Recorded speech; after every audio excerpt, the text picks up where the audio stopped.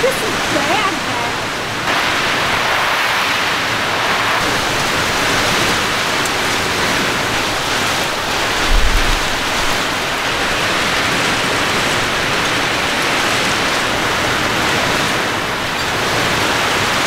I'm supposed to be going live right now. What? Exactly. Let's see how things survived. I'm gonna be honest, I was really worried about the tomatoes, but this one looks like it held up. This pumpkin definitely took a beating. He might just cut down this one pumpkin and leave this one pumpkin with the one stalk. Our other tomato survived. This was the weaker tomato.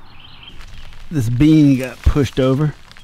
I can't believe the TP tripod thing stayed up. It looks like they took a real bad beating.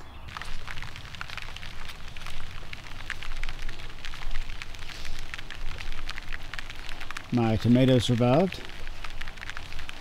I was very concerned. We even talked about coming out here in the pouring rain to grab these, and we decided what will be. Okay. Looks like most everything is still in one piece. There's a lot of water on this, so it's making it floppy. Oh, look. A pest. Yeah, the storm is just now out of here. Those tree leaves look a little bit beat. But as far as I can tell, I think most everything survived. She's a little bit topsy-turvy now, but yeah, I think everything came through. At least nothing's dead anyway. Although that okra is bent over. I don't know how well it's going to do now.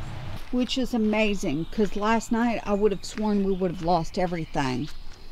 And I mean, you can see the water come up through where I've walked, but it actually did drain through the fabric, which is awesome, because we need more rain right now. Okay, afternoon on the 24th after that second storm. Check this out.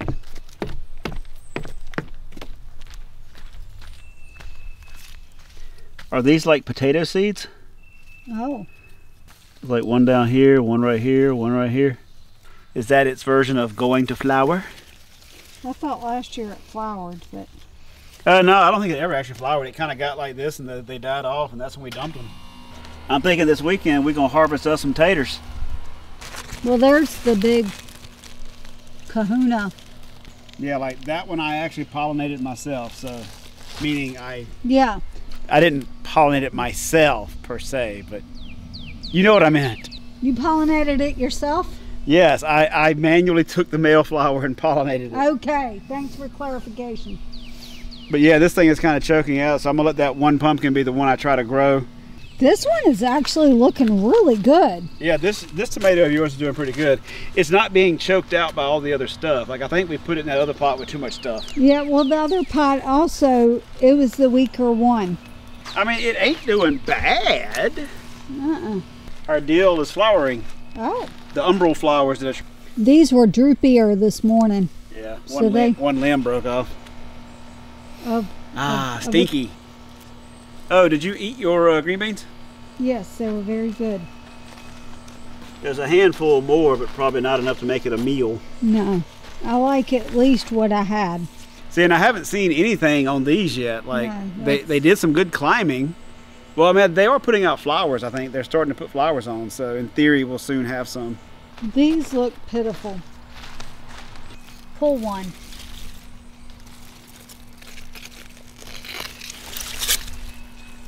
I mean, technically, that's a beet.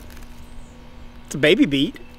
And this kohlrabi is split open. Yeah, I was going to go ahead and pull that one up because it's split. Let's go ahead and get this puppy. Wow. It was still stuck to the... Yeah, we'll see. That's interesting. We'll get an idea of what it tastes like. This is the only normal zucchini we have. Yeah. Everything else is golden. That one's looking pretty good. See, like this one's looking pretty good. That one ain't looking bad. The nasturtium took a beating, but it's still nasturtiuming him. I mean, in fact, it's kind of good. When it laid over, it freed up the lavender to get some light. I found a bug eating my chive this morning, and it wasn't one of the happy insects, so I killed it. The Melissa's doing well, even though I really don't know what the hell Melissa does. So, I'm still waiting to see. I will say, at least the water like does drain away. Oh, I was gonna say it looks like the fence, that corner needs a little. The fence took a beating. I need to put an extra stake in here and help stake this thing up in case we get any more of that cray-cray wind. Yes. They're not as vibrant green as normal. And we know what that looks like because they did really well. Yeah, like last year's, it was just cray-cray good. But yeah, the peppermint's doing great. Really doing great. Yeah, the way the wind was yesterday, I'm surprised anything survived. Saturday, May 25th or something like that. What are we doing? Oops. Wait, what did you do? I clipped your sucker off. You clipped my sucker? That sounded so dirty. What am I doing? I'm racing that. Pretty much those big storms we had the other day. Today is part 2 of them. You mean part 3? Memorial Day, we're under a level 2 threat. We've got a zucchini golden that might be ready. I'm gonna gamble, go ahead and cut one, and let's find out. Ooh, because I am hungry. Yeah, so I'm just gonna do a quick cleanup out here. Like this one plant only had this one thing coming off of it anyway, and it just broke off in the storm. Oh, what's funny is technically, I guess it puts out root runners so it could replant itself farther as it goes. Did not know that. But yeah, but this frees up something else to plant here. This thing's kind of spiky, so I'm trying to be, you know, I don't want to injure myself. Whoa, it's got roots. Yep. Whoa. Wow, it's got roots. I mean, it's kind of a shame to yank it up, but you know. I know. Okay, so you're just gonna leave that one runner? I think that's the plan, is to leave the one runner. Yeah, like all these limbs like this that the wind basically broke off anyway. I can tell you what, these are bad bugs. Oh. And they're mating. Bad bug. Bad bug. I can't believe we caught those 2 mating. So in theory, this one pumpkin, I think I pollinated that one by hand. And if it dies, then we just kill it. If it dies, it dies. Basically, you probably also want to look underneath all of these pumpkin leaves to make sure. And this was just an experiment for decoration. Yep. So just make sure when you pull each leaf, you look to see anything that needs to go away permanently. Yeah, like this thing has started to really grab onto everything too. The potato. Yes, next year we know. Well, we always say we like to learn lessons. We've definitely learned. Oh, look, we got some purslane. Yeah, we got purslane everywhere.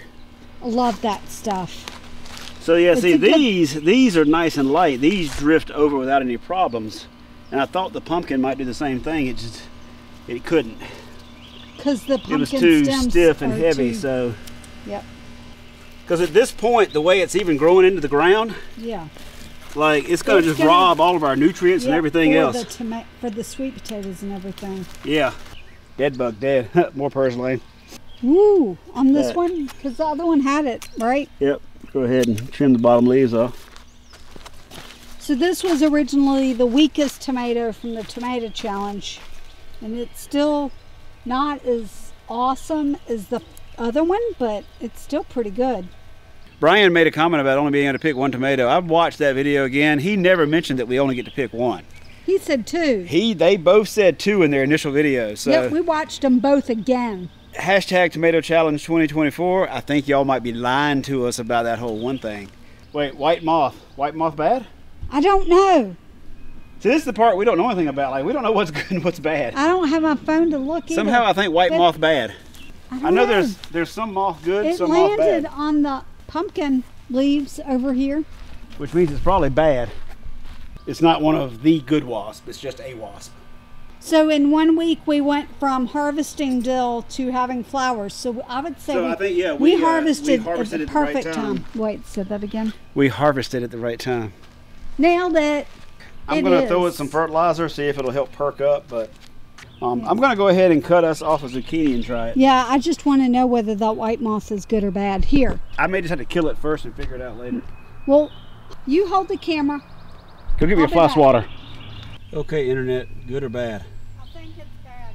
These moths are the adult form, the battery, of small light green caterpillars that are frequently found on cucurbits and other vegetables.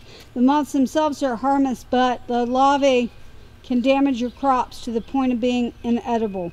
Cabbage moth. The first sign of cabbage moth infestations will be small white moth fluttering around in the garden. Kind of fell down the plant. Now I don't see it anymore. Oh, so did it die or did it? Oh, there it is. Did you get the bad insect? I got the baddie. I hope it's a baddie because it's a dead baddie now anyway, one way or the other. All right, did we kill a good one or a bad one? Our first. I'll do just this one. We'll leave the rest. That way we can see what it looks like. Yeah, I am hungry. I'm hungry too. Yeah, I'm hungry for something that's that long. Look, I got flowers. See, now you know I said come look at your nasturtiums. They're like all bloomed overnight. You can go back in the house now. I'm going to show them something before we go though. I left a peace offering to the woodchuck gods, hoping that they'll leave my stuff alone. Watch this video over here to see how this whole journey started and all the other pitfalls and lessons learned that we have had so far.